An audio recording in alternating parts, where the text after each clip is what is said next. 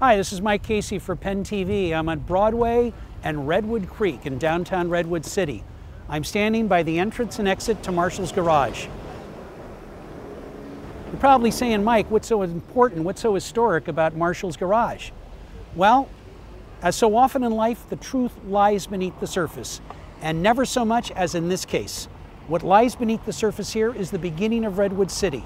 Redwood City's name came from below the surface here, Redwood City's first resource.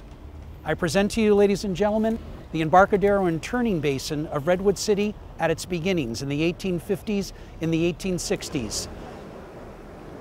From the redwood forest to the west of us, dragged down here by oxen, came redwood logs to be loaded on loading docks here and then floated out at high tide into the bay up to San Francisco. They were either floated out or they were brought out on light schooners. Light schooners were the only kind of craft that could fit into this narrow Embarcadero and turning center. Broadway at the time was one block. It was hot and dry in the summer. It was a quagmire in the winter. It was only wooden planks, no sidewalk. Think about cowboy movies when the cowboys came in for the weekend into the town. The loggers were up in their camps all week, and they'd come down here on the weekends, and Broadway at this time in the 1850s and 60s took on all the characteristics of a Wild West town from your favorite Western. In 20 years, the forest played out.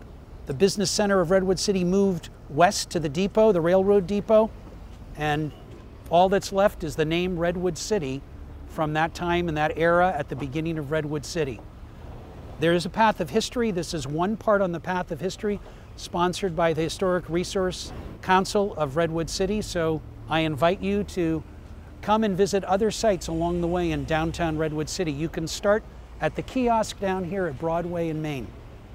And look for me on Penn TV for more history segments of San Mateo County. Thank you.